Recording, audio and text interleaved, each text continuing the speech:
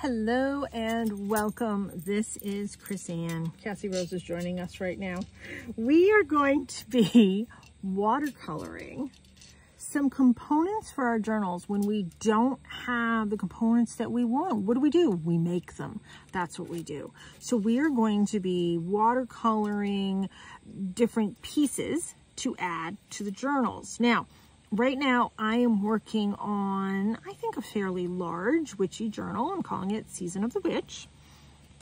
So we're going to be making these 4 components to add to the journals. Now, I am painting on book page. As you can see, this is a fairly old book page, too. So we're going to be doing a cauldron. We're going to be doing a broom. We're going to be doing the pentagram with a beautiful wreath around it, which represents the maiden, mother, and crones. It's many meanings to this. It is a positive meaning. And then we are going to be doing a conical hat. So let's get started. So I did 2 conical hats. I don't like that one. It's on book page. I don't have to use it. It's not like I'm using anything fancy and expensive to create this. I created it. I didn't like it. It's not up to what I wanted. So, okay, let's make another one. So let's get started with, I think, the simplest one, which is the broom. Now, I want to briefly talk about, if you've seen some of my other videos, I've talked about what watercolors I'm using. I'm using this one by Artsy. This one is all metallic watercolor paint. So we're going to be using mostly this one. The other one that I have is by Prisma Vintage Pastels. We're going to be using a little bit of that one as well. I have a couple other palettes here. Need be, we will use those. We are going to be using my series of brushes that I have. And these are by, I got this on, this is from Amazon. The other water palette is from Amazon. This is from Amazon. This is from Paint Crush artforjoysake.com. She has an Instagram profile, but I did purchase this on Amazon. And then we're going to be using some of these travel paint brushes from Duval, and it is those. I like them. I like them a lot. This is sort of the shape that I like. Travel paintbrush set. So I have paper towel here at the ready, which we will be using. Now, once I get these painted, I can either cut them out, fussy cut them out, I can tear them out, however it is that I want to add these components to my journal. So I am starting right now with one of the travel brushes. It is a number 7. It is a round. And I'm coming in, so before you do some more, I've been watercoloring, so my palette is fairly wet. But before you watercolor, you need to activate the watercolors. So you need to spray it, and all this is just plain water. Activate your paints, and we're going to be doing a broom. I think this is the simplest of simple simples. So I'm coming into these bronze colors, and I've created a little bit of a palette up here because I'm combining a couple of the bronze colors. And then when I'm painting, I like to twirl my brush and create a nice tip on my brush. I am not an expert or skilled watercolorist. I am more of an acrylic painter, but I enjoy watercolor. It's something that I realized while we were in quarantine that I didn't really know how to watercolor. So I've been kind of playing around and teaching myself how to watercolor. You know, there's a lot of great watercolorists that I watch on Instagram. I'm teaching myself, but I'm watching all of them. I don't know, is that teaching yourself? I don't know. How does that work? So I want to combine some of these golds. I need some more water here. There. I want to combine some of these golds and yellows over here to create the bristles of my broom. So now I want to get it where you can see it. I have this is what I've added them all to. This is very wet and very watery. So I'm giving it a twirl, and I'm also kind of pushing down a little bit. You can kind of see that. I'm pushing a little bit on this lip on the paint brush itself to get a little bit of the water out. If there's too much water there, I can come in with my paper towel and just touch it right there, and that will take some of the water out of my paintbrush. And then all I'm doing is I'm creating lines down. Some I am curving, some I'm following that curve and then curving the other way.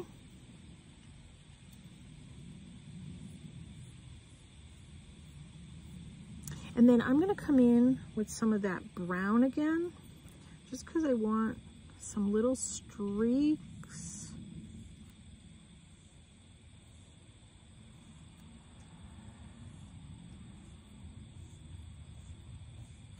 There. I'm good with that. Let's kind of connect this.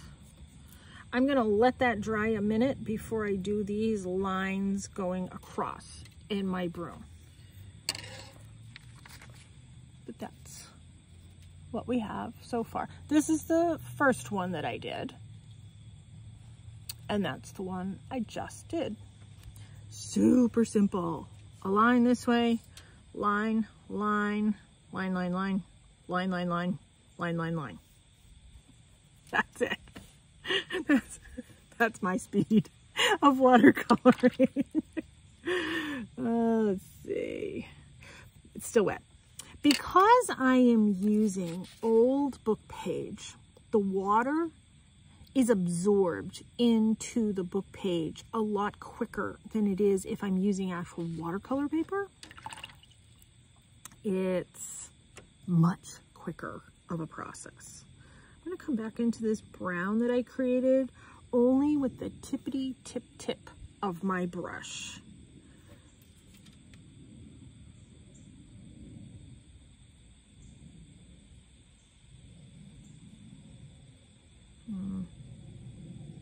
There. That's all I did. Just that.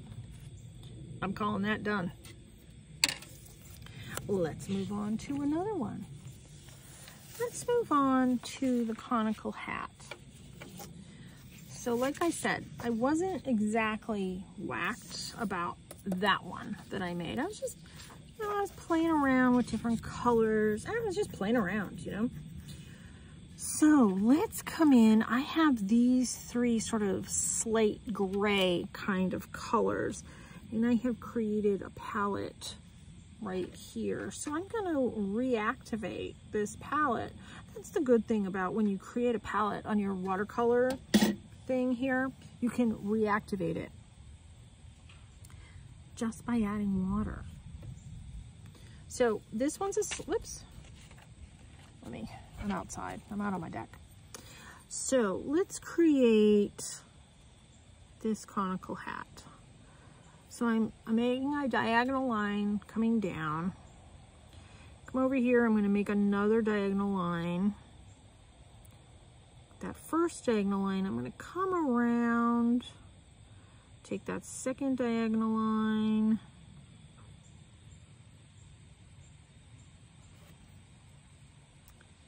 come down to the bottom of that, make a little curved.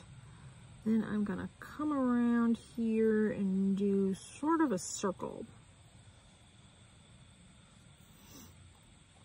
Then I'm going to fill everything in. On this one, I added another color. I added 2 more colors. I left a space around the brim of my hat. Now I'm just coming in, I am just filling this in. You can see the water is really absorbing into this paper kind of nicely. While that is still wet, I came in with this one, which isn't metallic. I grabbed a little bit of that gray to almost give it like a little bit of a shadow, and it's activating that other paint that's already there, but that's okay. I'm gonna come back in here.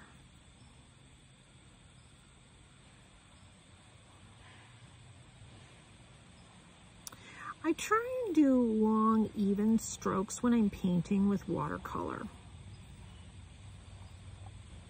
And then, oh, I forgot to leave a band, but I can paint over that in a minute. I just need to let it dry.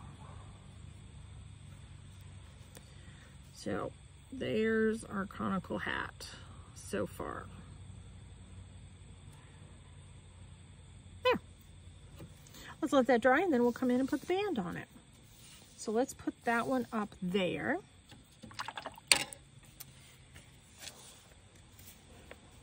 Hold on, I gotta call to the dog. Cassie Rose! Good girl. Come on over here, stay over here. Thought she got off the deck. We are going to do the cauldron next.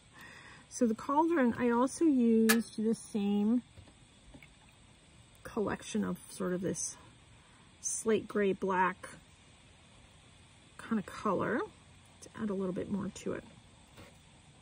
So for the cauldron, what I did was I created a U.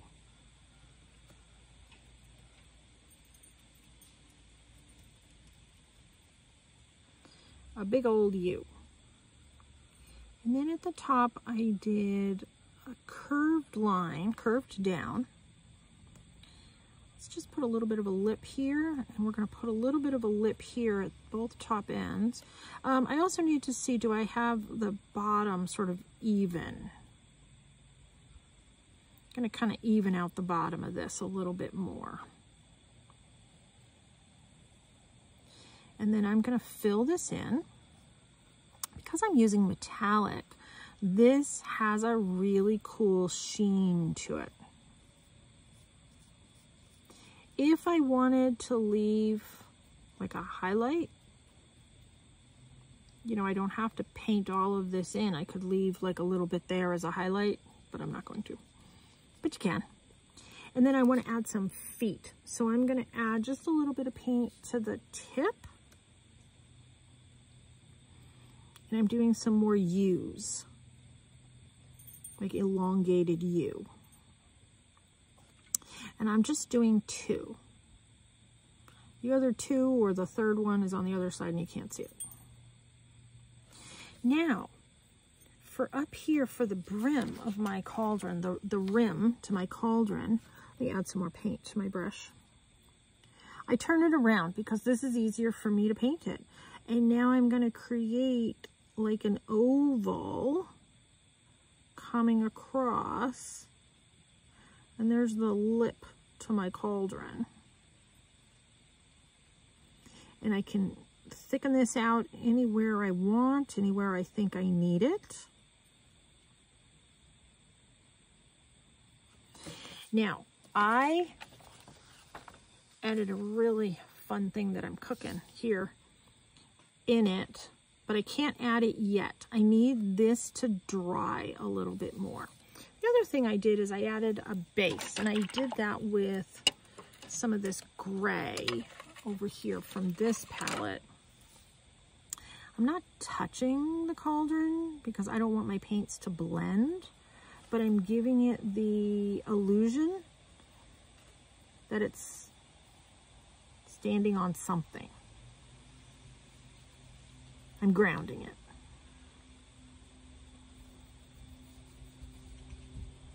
There. I'm going to let that dry. And while I'm doing that, I'm going to come back to the conical hat. This is why I do multiple things at once all the time. I'm going to grab a little bit of purple. And I'm going to come in and I'm just going to add a little bit of purple here.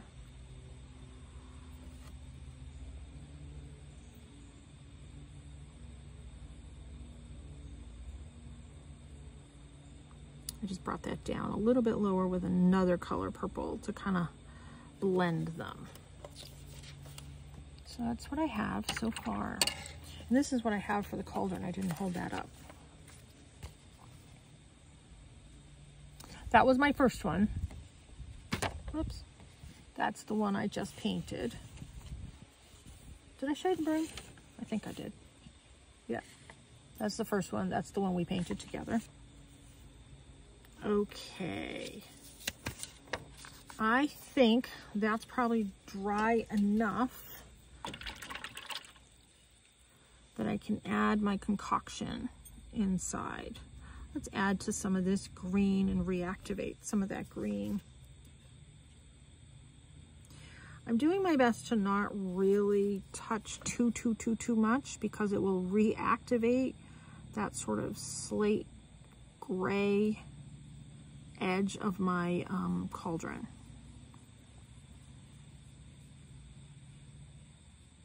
There, it's fully dry, so now I can come in and just there. I'm happy with that. We're going to put that over here. And then the very last one we're going to do is the pentagram in a beautiful wreath. Now, for this pentagram, did I just use purple? No, I didn't. For this pentagram, I am going to use the tippity tip of this brush. So let's add to this purple.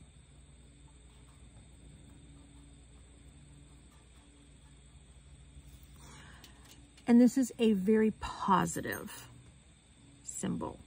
I know it gets a bad rap, but there's no need of it. It's a positive symbol. It's a symbol of joyful unity. Remember we used to do a star in school? Go across, we come down, we come up, we come down, and then we come across again.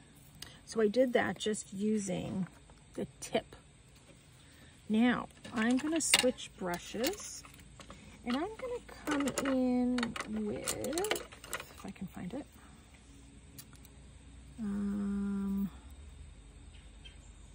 here it is.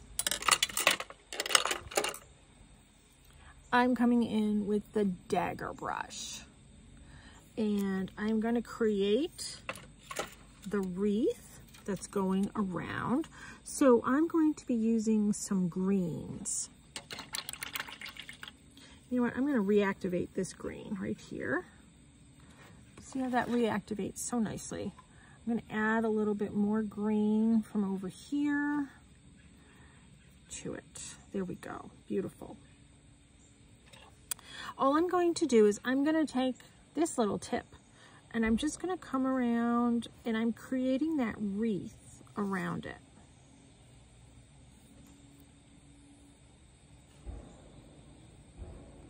If it's not perfectly round, don't worry, we're going to fix it. Now, I come in with my dagger brush and I'm coming in, I'm going in it this way. And I'm loading up the tip this way. Because what I'm going to do is I'm going to press, lift, press, lift, press, lift. This is creating some leaves.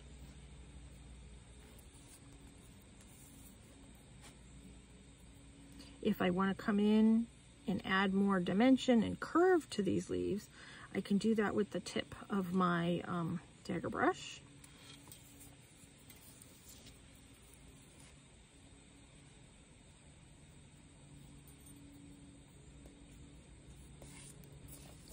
some leaves going all around my wreath. And don't forget the inside of the wreath as well. So let's add some greenery to the inside.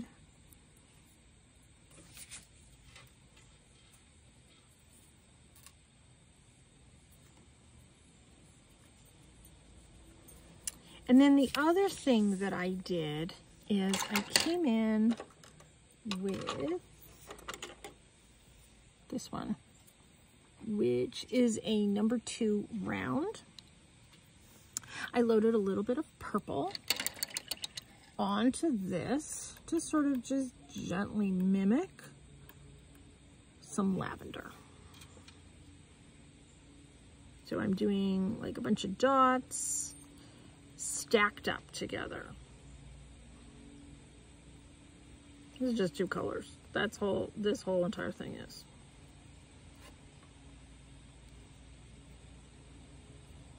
And I'm only doing these on the outside.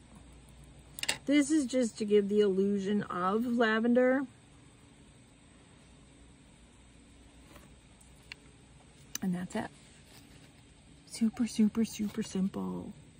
So we have the beautiful pentagram. We have, I'm gonna move this out of the way. We have the cauldrons. We have the broomsticks. We have the conical hats. We have a lot of, I don't like this one. We have a lot of fun things to put together to create a witchy journal like I'm doing. Or maybe you're doing a Halloween journal. Whatever it is that you're doing, I'm doing a Season of the Witch journal. I hope this gives you some fun ideas. If you create some of your own, post them to Instagram and tag me. On Instagram, I'm Chrisanne1234. I always post everything to my Facebook page, my business Facebook page, Elemental Energies with Chrisanne, and of course, YouTube. So I'd love to see what you come up with. What do you have in your brain that's creative, that maybe can spark my creativity? We all share creativity together. And let's have fun with all of this. So this is just one simple, kind of crazy way that I use my watercolors. Is it the right way? No. Is it my way? Yes. And do I do it all the time? Yes, I do. And I enjoy it because this paper is cheaper than watercolor paper. I'm getting it free at the dump because it's been recycled. There's a section in my dump that people can leave items that they don't want or need, and other people can take things that they do want or need. And so I'm recycling these books with this book page to add these fun components to my journals. Oh, you know what I didn't do? I didn't do the little brown twirlies. Oh, let's do that real quick. Oh, I forgot the brown twirlies. So I have my long liner brush. This one's seen better days. And let's just come back in with that brown. I'm going to come into this brown right here. I'm going to activate it with the water. I'm going to twirl, twirl, twirl, twirl, twirl, so I can get a really nice tip on the end. Kind of drag it off. And then I'm going to come over here and just do some twirls. Like if it was branch twirls, like vines. And I have them going in all different directions. Yeah, I hope you can see that. Yeah, now it's just like the other one. All right, now I can say thank you so much for tuning in. This has been Chrisanne. Take care and be free.